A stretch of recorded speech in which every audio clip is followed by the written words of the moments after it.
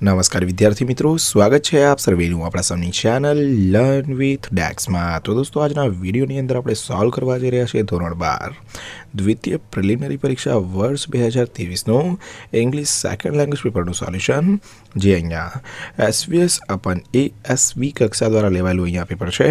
અહીં દોસ્તો 100 ગુણના પેપર માટે 3 કલાકનો સમય જે છે તે અહીંયા આપણને ફાળવવામાં આવ્યો હતો અને અહીંયા આવેલા જેટલા પણ ટૂંક જવાબી પ્રશ્નો છે તેનું સોલ્યુશન આપણે કરીશું।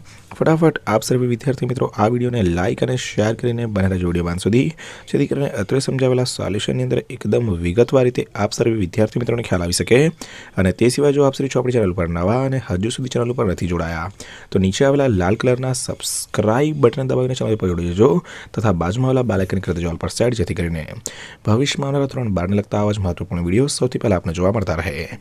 દોસ્તો, શરૂઆત થાય છે સૌથી પહેલા આપણી સેક્શન થી, જ્યાં ટ્રુ ઓર ફોલ્સ જે છે તે આપણને અહીંયા સૂચવવાના કીધા છે। જ્યાં પહેલો પ્રશ્ન છે, અકોર્ડિંગ ટુ જે Krishnamurthy we are afraid of not following tradition. આવી જશે દોસ્તો true. Two install love bed feelings are required to B deleted, બિલકુલ આવી જશે અહીંયા true. Hands work in ડિસઓર્ગેનાઇઝ્ડ way, ના, વિધાન ખોટું છે એટલે આવશે ફોલ્સ। અહીંયા જો ઓર્ગેનાઇઝ્ડ આપેલું હોય તો વિધાન આપણું સાચું પડશે। ત્યારબાદ છે headache helps us to maintain social relations, તો અહીંયા છે ટ્રુ। ત્યારબાદ નિયરેસ્ટ મિનિંગ, જ્યાં એડમાયર એટલે કે વખાણ, પ્રશંસા, આવી જશે અહીંયા એપ્રિશિએટ। પીક એટલે કે સર્વોચ્ચ શિખર ઉપર, એના માટે આવી જશે અહીંયા દોસ્તો સમિટ। ડેલિબરેટલી મતલબ કે જાણીતું, તેના માટે અહીંયા આવી જશે નોઇંગલી। ત્યારબાદ છે દોસ્તો અહીંયા બ્રેકેટમાંથી સાચા ફંક્શન જે છે તે સિલેક્ટ કરવાના છે। આઠમું છે, as you have got poor result in this exam you oat two revise your lessons twice. અહીંયા યુ ઓટ ટુ જે છે તેના લીધે દોસ્તો અહીંયા જે છે ત્યાં થાય છે expressing advice. In spite of my warning સે try to drive a car, in spite of લીધે અહીંયા દોસ્તો થઈ જશે અહીંયા showing contrast. ભવેતા has joined spoken English class so that he can improve Har result. અહીંયા સો ધેટ જે છે તે અહીંયા આપણને આપેલું છે। અહીંયા આપણે કીધું છે કે ભવેતાએ સ્પોકન ઇંગ્લિશ ક્લાસ એના માટે જોઈન કર્યા છે જેથી કરીને તેનું ઇંગ્લિશ જે છે તે ઇમ્પ્રૂવ કરી શકે। આ દોસ્તો પર્પસ દર્શાવે છે। અહીંયા જો સો આપ્યું હોય ત્યારબાદ પછી અહીંયા એડજેક્ટિવ પછી ધેટ આપ્યું હોય તો દોસ્તો અહીંયા રિઝલ્ટ બનશે, પરંતુ આ જે છે તે બની જશે આપણા માટે અહીંયા પર્પસ। તો આવી રીતે આપણે યોગ્ય કીવર્ડ્સ જે છે તેનો ઉપયોગ કરીને અહીંયા જવાબ જે છે તે શોધીને લખી શકીએ છીએ। ગઈકાલના વિડીયોમાં મેં કીધું હતું કે અહીંયા ગ્રામરના વિડીયોઝને જોઈ લેજો। જો ગ્રામરના વિડીયોઝ તમે જોયા હશે દોસ્તો તો અત્યંત સહેલું જે છે તે તમને આ અહીંયા લાગ્યું હશે। MCQ વાળા ફંક્શન્સની વાત કરી લઈએ, જ્યાં અધૂરા વાક્યો જે છે તે બીજા વ્યક્તિ દ્વારા અહીંયા પૂરા કરવાના હોય છે કે John says that remark was અનકોલ્ડ four, Raymond says apology, apology મતલબ કે માફી માગવી, તો અહીંયા આવી જશે આઈ am sorry, I shouldn't have sad it. ત્યારબાદ 12મું, રોહન આર વી ગોઈંગ નાઉ, મધર સેઝ રિમાઇન્ડ, રિમાઇન્ડ એટલે ફરી વાર યાદ દેવડાવ્યું કે yes don't forget two lock your room. ત્યારબાદ દોસ્તો અહીંયા આગળ પ્રશ્ન આપણને આપેલો છે, પ્રશ્ન નંબર 13, જ્યાં આપણને કીધું છે મેરી says how der you accused me of cheating. અહીંયા ડિફેક્ટ્સ આપ્યું છે, મતલબ ત્યાં ડિફાઇન કરવું, જેના માટે આવી જશે D I did not say that. 14મું છે, Kartik what shall we do this weekend, Mayur suggestion માટે કે why don't we go on a picnic, option B. ત્યારબાદ છે અહીંયા ફ્રેમ ધ ક્વેશ્ચન, જ્યાં કીધું છે કે મુના left study to help his old father in the business, તો ટુ હેલ્પ, તો વાય અહીંયા કારણ દર્શાવશે, why did Muna leave study. ત્યારબાદ 16મું, Mrs Bhatt cut the cloth according to her size, તો ધ ક્લોથ જે છે વસ્તુ છે, વસ્તુ માટે અહીંયા આવે છે વોટ, પાછા વોટ બે છે અહીંયા આપણને વર્તમાન કાળ આપેલો છે માટે અહીંયા દોસ્તો આવી જશે what does Mrs Bhatt do. 17મું છે, he was not able to stand on his own, પહેલો વ્યક્તિ એટલે આવે વુ પાછા બે છે અહીંયા, એમાં વાક્ય સાચી થશે અહીંયા બીમાં કે who was not able to stand on his own. આવી રીતે 17મા નંબર સુધીના પ્રશ્નો થઈ ગયા છે સોલ્વ, સેક્શન એ પણ થઈ ગયા છે સોલ્વ। ત્યારબાદ સેક્શન બીની વાત આવે છે, જ્યાં ફકરા ઉપરથી પ્રશ્નના ઉત્તર આપણને જે છે તે અહીંયા લખવાના સૂચવવામાં આવ્યા હતા। કંઈક આ મુજબ પ્રશ્નો જે છે તે અહીંયા દોસ્તો આપણને આપવામાં આવ્યા હતા, તમે અહીંયા જોઈ શકો છો। અને આના આધારે તમારી વાર્ષિક જે બોર્ડ પરીક્ષા છે તેની પણ દોસ્તો જે છે તે અહીંયા તમે કરી શકો છો। શોર્ટ નોટ્સની વાત કરીએ તો અહીંયા customer service representative help to install લવવાળી short note.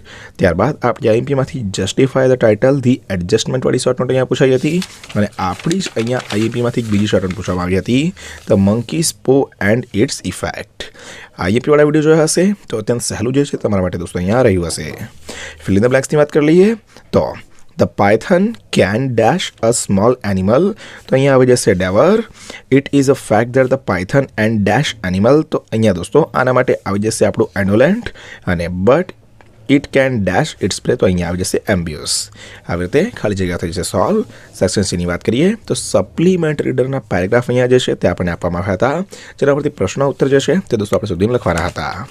ત્યારબાદ સમરી રાઇટિંગ સંક્ષિપ્તીકરણ આપણને પૂછાયું હતું. 1/3 ભાગની અંદર સંક્ષિપ્તીકરણ કરીને અહીંયા જે છે તે યોગ્ય ટાઇટલ આપણે આપવાનું હતું.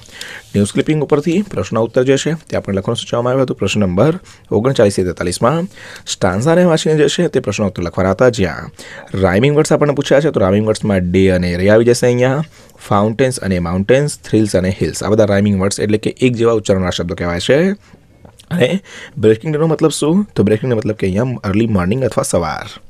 ત્યારબાદ દોસ્તો અહીંયા આપણને અન્ય પ્રશ્નો પૂછવામાં આવ્યા હતા. અહીંયા જે પ્રશ્નો કંઈક આવી રીતે જે છે તે દર્શાવેલા છે 46, 47 અને 48 નંબરના.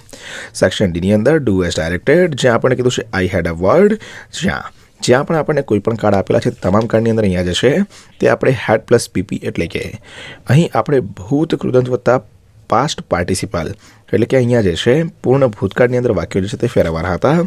અહીં તમામ હેડ પ્લસ પીપી આપણે કરી દીધું તો વાક્યો જે છે તે અહીંયા ફેરવાઈ જશે. ત્યારબાદ દોસ્તો અહીંયા હતું એક્ટિવ પેસિવ વોઇસ, જ્યાં આપણને આપ્યું હતું કે સમ મેલોડિયસ સોંગ્સ હેવ. ત્યારબાદ હેવ છે તો કે હેવ બીન. કલેક્ટ જે છે તે અહીંયા ઓલરેડી થર્ડ ફોર્મ છે, તો સમ મેલોડિયસ songs have been collected by કલ્પન. તો પહેલી લાઈન જે છે તે અહીંયા થઈ જશે સોલ્વ. પછી when I went to his house, એમાં કોઈ છેડછાડ નહીં કરીએ, જેવું છે એવું ને એવું જ આપણે રહેવા દઈશું. He was listening to the sweet songs સંગ બાય લતાજી. તો અહીંયા આવી જશે સ્વીટ સોંગ્સ સંગ by Lataji was being લિસનેડ by હિમ. ત્યારબાદ કવિતા will bind the bundle of સીડીઝ for him. તો the bundle of સીડીઝ will be બાઇન્ડેડ by Kavita for him. આવી રીતે એક્ટિવ પેસિવ વોઇસ સોલ્વ થઈ જશે. ત્યારબાદ ઇનડાયરેક્ટ સ્પીચ જે છે તે આપણને અહીંયા કંઈક આવી રીતે પૂછાયું હતું. ત્યારબાદ અધૂરા ફંક્શન આપણે પૂર્ણ કરવાના હતા અહીંયા, જ્યાં કૃષ્ણા વોઝ સો. ત્યારબાદ કીધું હતું ધેટ અને શોઈંગ રિઝલ્ટ. તો Krishna was so Sai that he is not cleaning floor. ત્યારબાદ નો sooner did the period start dash then N expressing time. તો નો sooner did the period start then teacher emerge in the classroom. ત્યાર પછી if I head got superfast train dash wood expressing condition in the past. તો if I head got superfast train I would rich there on time. ત્યારબાદ છે Virat Kohli is one of the, અને comparison છે મોસ્ટનો ઉપયોગ કરવાનો છે. તો Virat Kohli is one of the most important player of team India. ત્યારબાદ Kartik speaks dash as if making સુપોઝિશન. Kartik speaks as if he var N orator. ત્યારબાદ છે combine the following sentence and make meaningful sentence, જ્યાં આપણે વાક્યોને કમ્બાઇન કરીને એક જ વાક્ય જે છે તે અહીંયા બનાવવાનું હતું. 3 દોસ્તો અહીંયા આ પ્રશ્ન હતો આપણો.